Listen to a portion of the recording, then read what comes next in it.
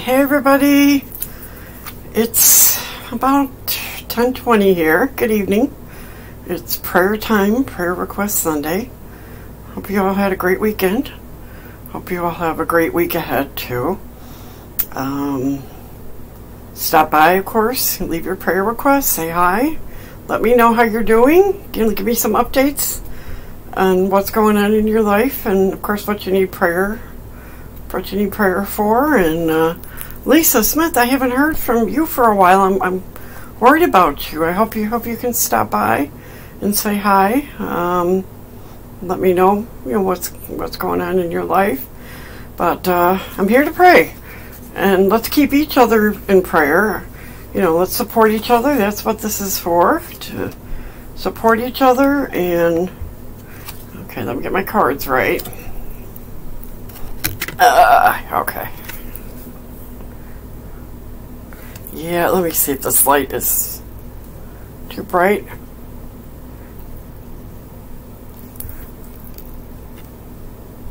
There we go. Yeah. I'm trying to form a nice prayer support group here for us, and so we can support each other during our time of need. We can be there for each other, but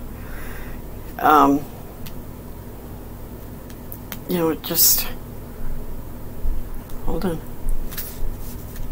These are double-sided cards, so I'm trying to read them right along with you because I just opened this set up. What does this side say? Okay, pretty cool. But come join me in prayer time. So let's just keep praying for each other. Please keep me and my family also in prayer. We can use all the prayer we can get here. Still some rough patches going on, but pray for finances too.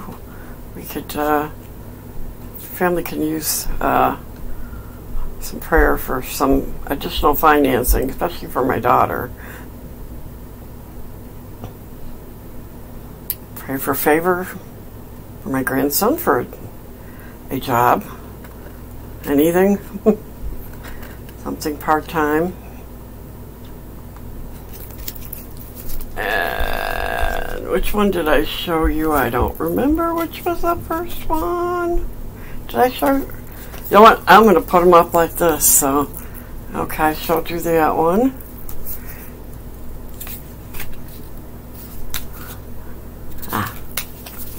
Okay. Alright. So, I am praying for all you guys. I love all you guys. God loves you all. Be faithful. Be thankful. Just always remember, prayer changes things, and God is able. I'll tell you a really quick story. I had my toilet would not fill up. It wasn't filling after flushing.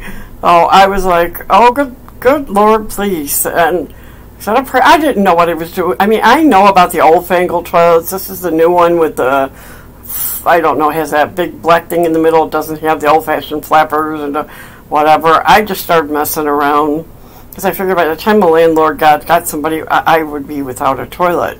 And I'm like, no, I don't think so. No, I said, please, God. And I don't know. I just started moving things and kind of like just wiggling things around. And the next thing I know, it was working. Oh, and it's fine. So, and then yesterday, my fridge, I left the door open all night a little bit. And my fridge is like 25, maybe 30 years old. It was making a noise. I thought, oh, now what?